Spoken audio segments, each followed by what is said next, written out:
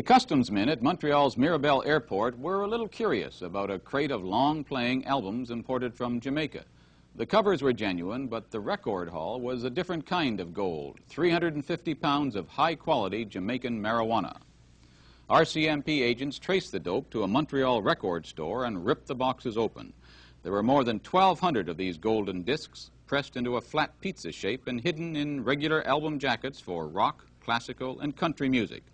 But these records didn't smell much like pizza or like vinyl either. And police estimate the pot records would be worth a lot more than the real thing, with a street sale value of $225,000. 2 Canadians and 2 Jamaicans have already been arrested in connection with the smuggling scheme, and there are warrants out for 2 more Jamaicans.